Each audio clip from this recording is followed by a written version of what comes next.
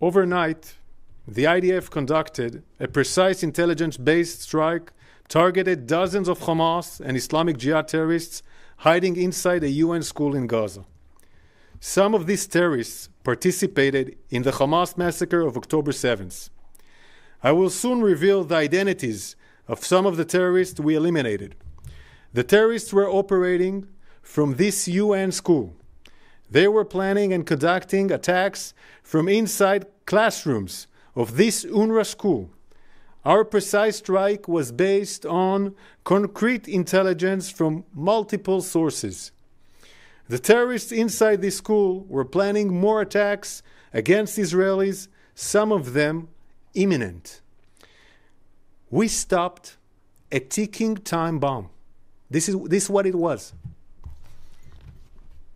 Our intelligence indicated that the terrorists were operating from inside these three classrooms. We delayed our strike twice because we identified civilians in the area. We had aerial surveillance that had been monitoring the Hamas compound for a few days.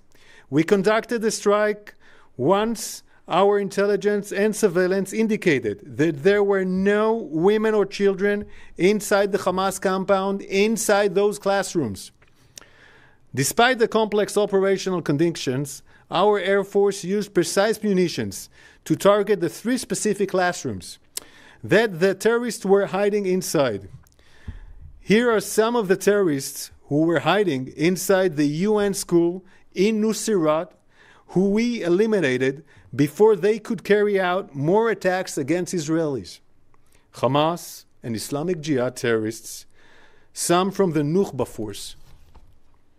Terrorists with blood on their hands.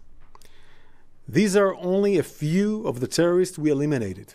There are more. Some of them took part in the brutal massacre of October 7th. We are working to verify the information before we will share it. This is the 5th time we have had to target Hamas and Islamic Jihad terrorists operating from inside UNRWA facilities. I want to repeat it. The 5th time we are operating against Hamas that is using UNRWA facilities. In the last months alone, Hamas wages war from schools and hospitals.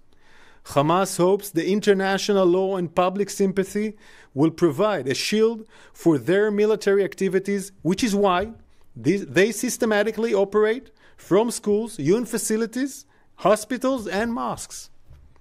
Sadly, we saw some media outlets fall for Hamas's tactics yet again, before checking the facts. While Hamas abuses international law, the IDF will continue to operate according to international law. The systematic abuse of UN facilities is a war crime, and it must be stopped by the world. We will continue to do everything in our power to bring our hostages back home and defeat Hamas. As we fulfill this mission, we will continue exposing the true face of Hamas to the world. Thank you. Thanks for watching. Drop a comment below. Don't forget to like, share, and hit subscribe to stay updated with our latest content. Until next time, stay informed and inspired.